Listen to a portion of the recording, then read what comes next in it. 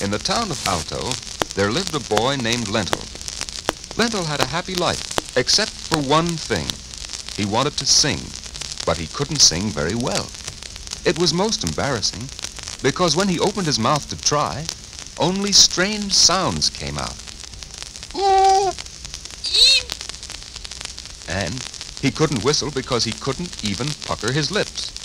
But he did want to make music, so he saved up enough pennies and went to the store to buy a harmonica.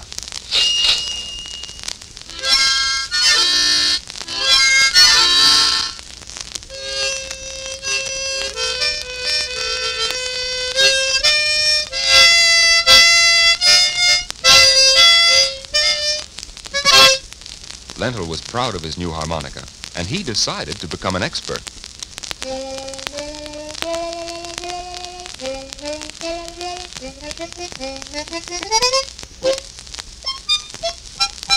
So he played a lot, whenever and wherever he could. His favorite place to practice was in the bathtub, because there the tone was improved 100%.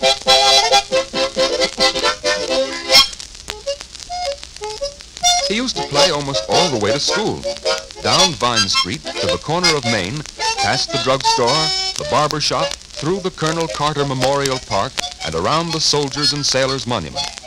Then, Lentil would stuff his harmonica into his pocket and take a shortcut up the alley behind the hardware store so he would not be late for school.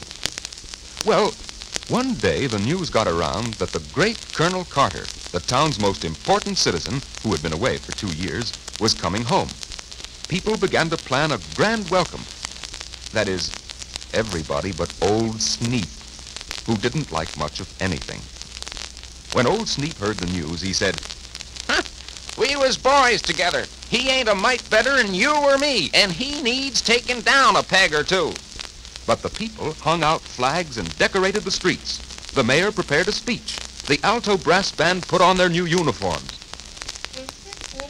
And the printer, the grocer, the plumber, the barber, the druggist, the iceman, the school teachers, the housewives, and their husbands and their children, yes, the whole town was at the station to welcome Colonel Carter.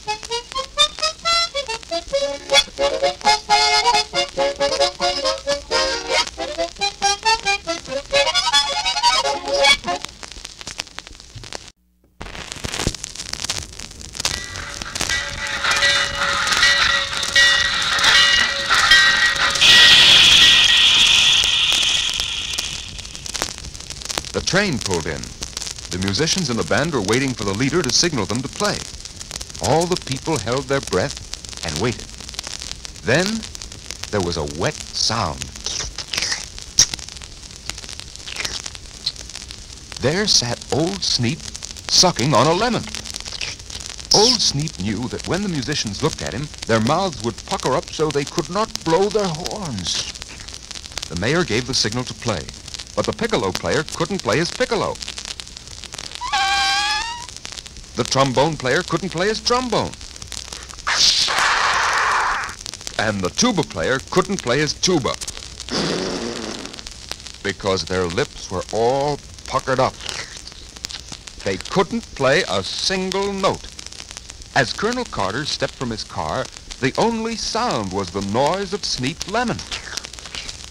Clouds began to gather on the colonel's brow, and he said, in an indignant sort of way. Of course, Lentil's lips were not puckered, and he knew that something had to be done, so he took out his harmonica and started to play "Comin' Round the Mountain When She Comes."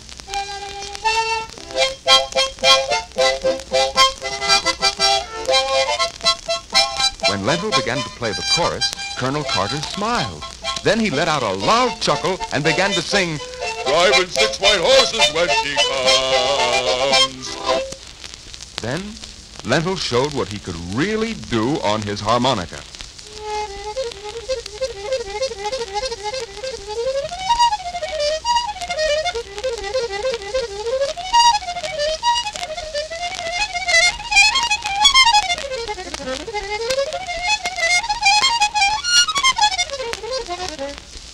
Then the colonel took a turn at the harmonica when Lentil's wind began to give out.